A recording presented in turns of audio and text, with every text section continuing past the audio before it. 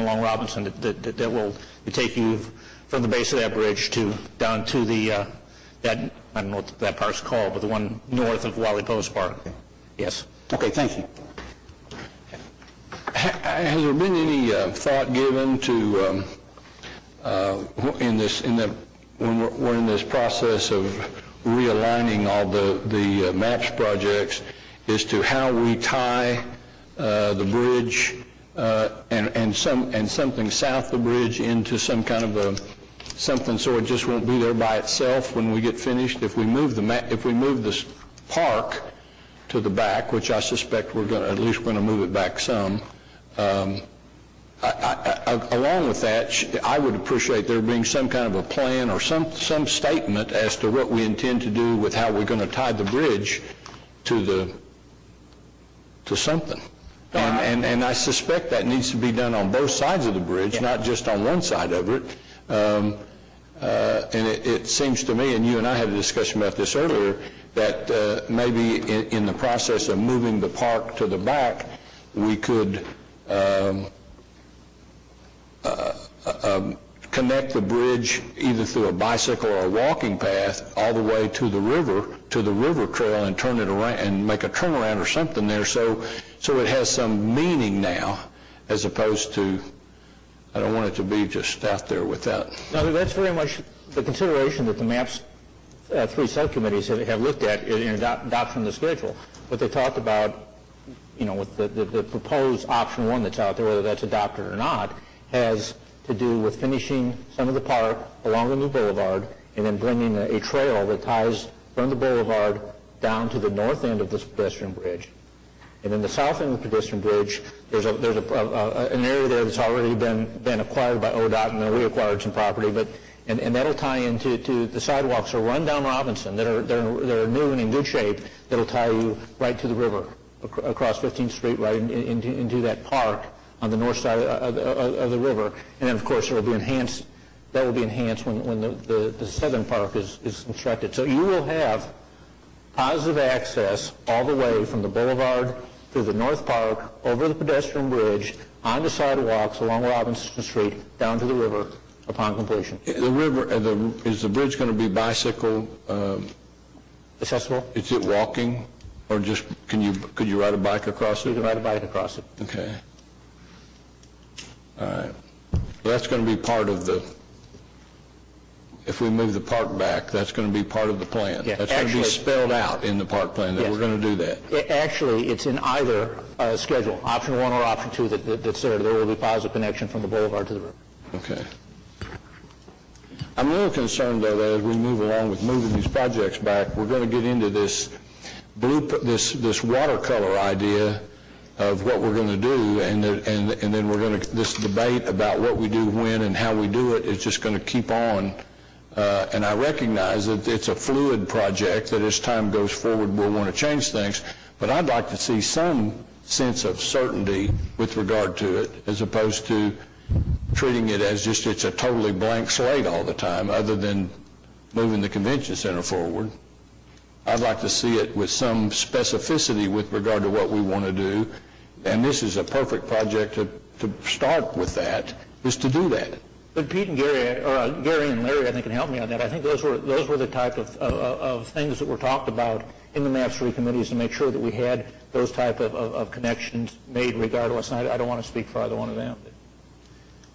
Councilman McAtee. Yeah, and of course the starting comments that were made here. This bridge, if you look at it, was required in the relocation of I-40 as a pedestrian bridge. So.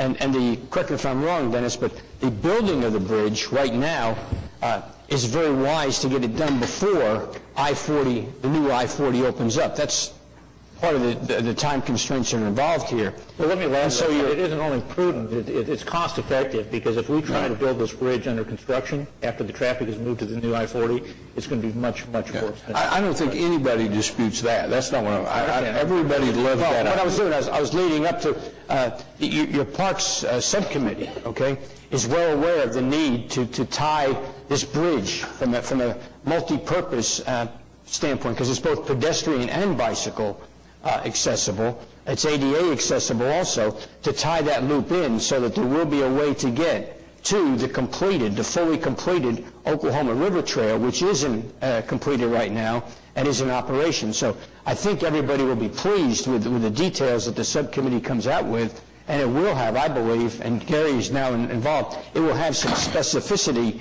to it as far as doing that as we move along. Councilman Morris. Well, this just reinforces the concern I expressed when we were going over the timeline, because none of these separate committees have their discussions been in a vacuum. I mean, they've all talked about the interconnection with all of the activities. And the Parks Committee has talked about that, and had talked about the fact that they just don't want a bridge to nowhere, and they want something to happen on that, and understanding how it's phased in and so forth.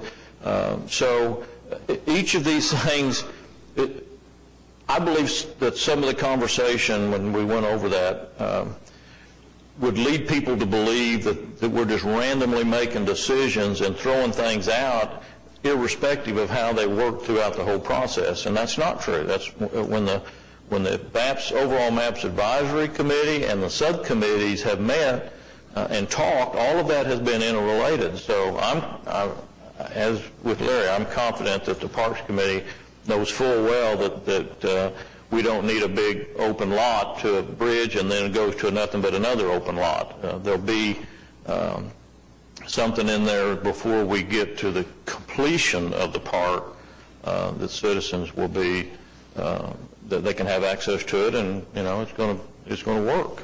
So all of this has not been done in a vacuum. They've all the committees have been talking.